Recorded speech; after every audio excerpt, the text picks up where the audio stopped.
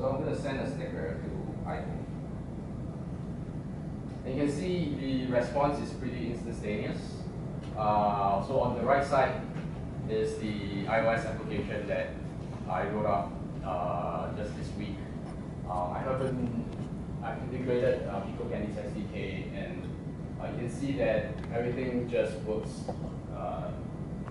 instantaneously. So what we're going to do is we're going to publish a reference application that you guys are on GitHub. So you can, if you're interested, you can go to GitHub and you can take a look at the reference application and see how you can build such an app.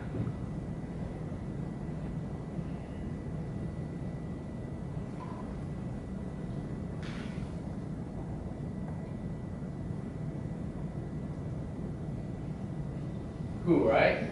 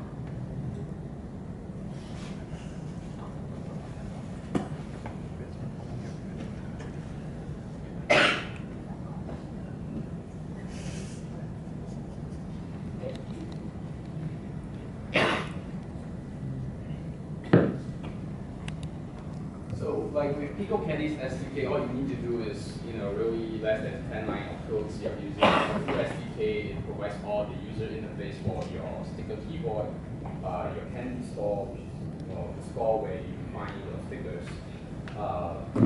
And that's really all you need to do as a developer. Of course, we provide a lot more flexibility if you want to take the SDK and build your own user interface because you want to have a consistent look and feel. With your application, you can do that. But our goal is really just to make it really simple for anyone who's doing a messaging app to use our technology. So Geraldine, my co-founder, she's going to talk to you more about PicoCandy and how and why you should use PicoCandy within your application. Okay, so I'm going to talk about less of the technical part, but more of like basic stickers. So you guys are all familiar with stickers, right? In messaging and all that. So what PicoCandy does is we take care of not just the content, but also the tech. Because the reality is some apps already have a store, but they don't have enough stickers to sell or give away for free. Some apps don't even have a sticker store, and it's a developer team of like 3 people, and they're trying to basically build their own sticker store, they're trying to build a game, they're trying to build a social network on top of each other. So what we're trying to solve, essentially, is to have one part taken care of. So basically, the sticker store that's already powered with like all kinds of content. So that's what we call stickers as a service. So currently, we are powering apps across all different kinds of networks, right? So we started about a year ago, and now we're working with most of the major messaging apps out there, social networks. And then in my next couple slides, I'll talk about how stickers are being used, because they're not just used for messaging and texting, they're also used in many other applications as well.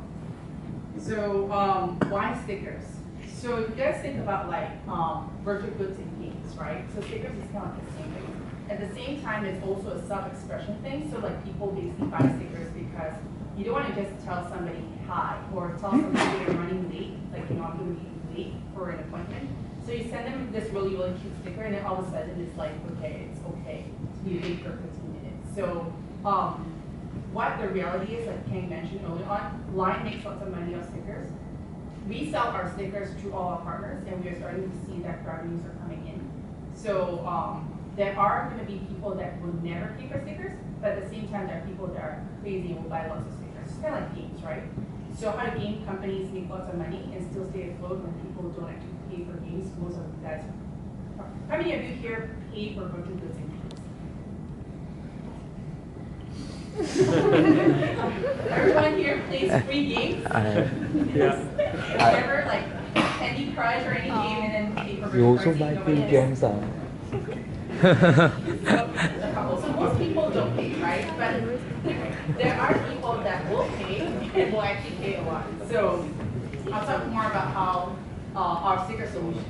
So it's a self-serve platform. So we have a content management system and a dashboard. So all our partners are basically have access to our sticker inventory. So say for example, if they have a dating app, then if they want stickers that are love stickers, then they basically search for love stickers and we put them in their store. They can then access it and say, okay, I want to publish it this week. So we don't just provide the content, we also provide them with the whole CMS and scheduling. And then on top of that, we have some analytics that we built just to make it more useful so that people know, like I guess for developers, it's good to know where your users are coming from, what kind of stickers they're using, what their behaviors are.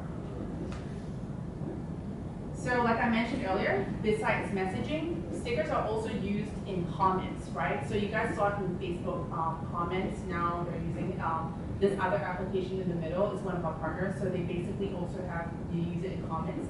And then in photos, right? So stickers are not just, like to express yourself in a message, but say for example, you went on vacation and you wanted to have a sticker of a coconut tree with like a bear or whatever. You can actually put them on top of your sticker. So photo apps are also our partners that are currently using our SDK, as well as getting stickers from us.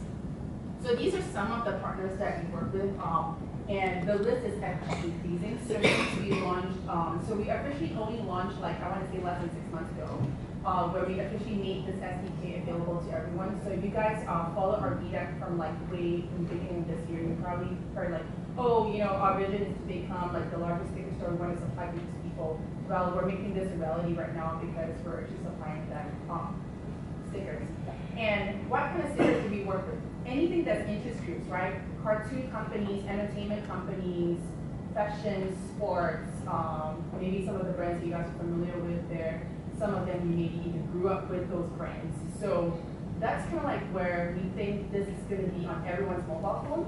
So eventually this is going to become the next emoticon. So I'll show you guys some examples of what we mean by stickers. So these are samples of stickers that we have. So as you can see, they're stickers that basically, like tell people like, oh, I'm lazy, I'm sleeping, like, high, angry, and these are more stickers that we have. So where do all our stickers come from? So we don't actually make everything ourselves. We actually have this platform so that designers, so if there are any designers or you know any designers, they can actually sell stickers to us. So the difference between us and uploading it to just one platform is we get you to all the different platforms. So currently we have got designers to, like, for example, BBM. I'm not sure how many of you here still use BlackBerry, but BBM, the sticker store, a lot of the stickers are actually from PicoCandy. And then we also power like Viber, for example, where they source for localized stickers and also like famous characters from us as well. So we have localized stickers, all kinds of languages, even Russian.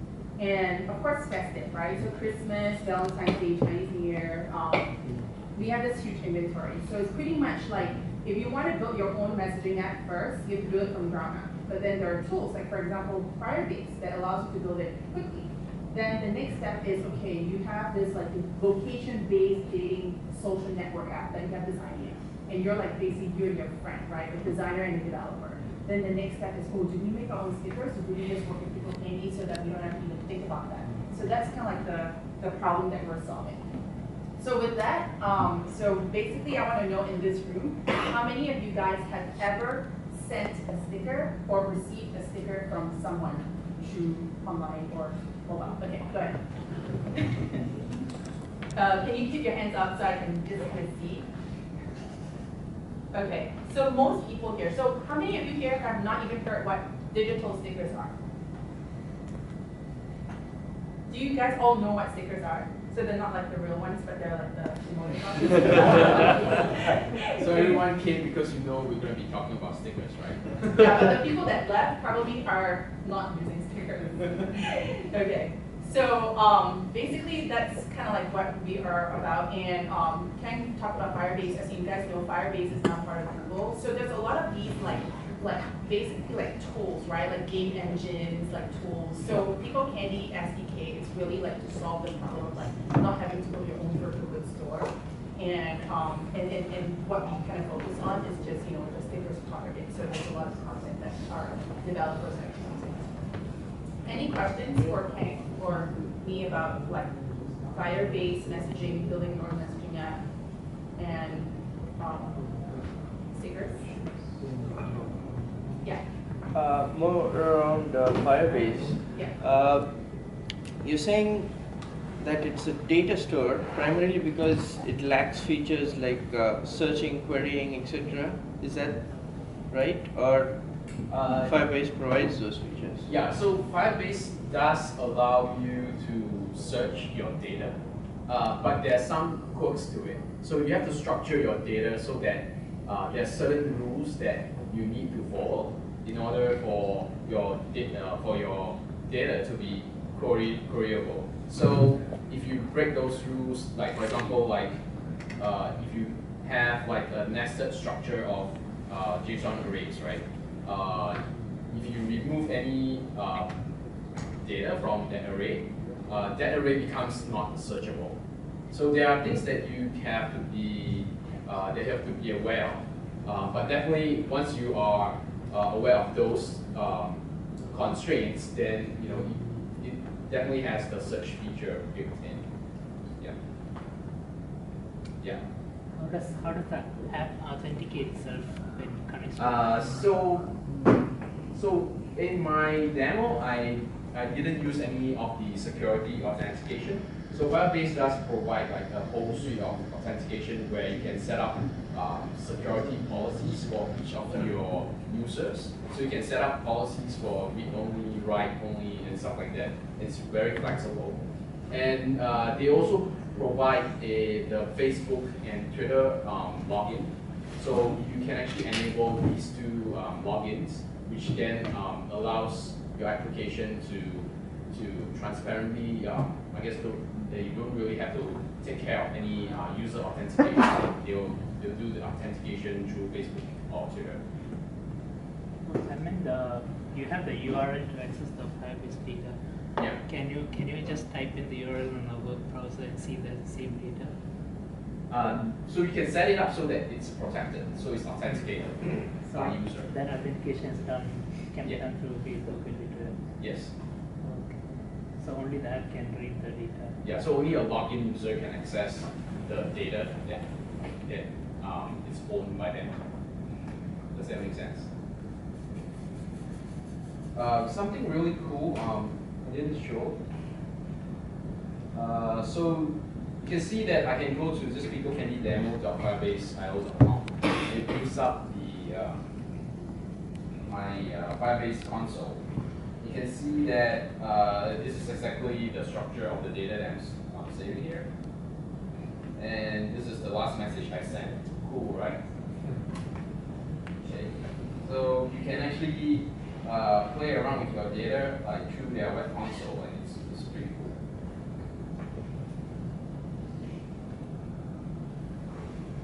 Does all the data have to reside inside Firebase, or can you basically take it, install it into your own servers?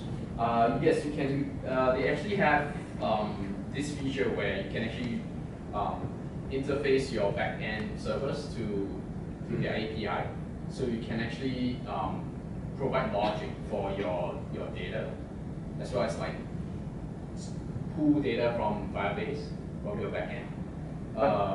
But like since they provide the whole stack of technology, your data are backed up, it's automatically scaled and things like that. So you don't really have to, like if you're thinking of that, I want to back up my data somewhere, like that's been taken care of.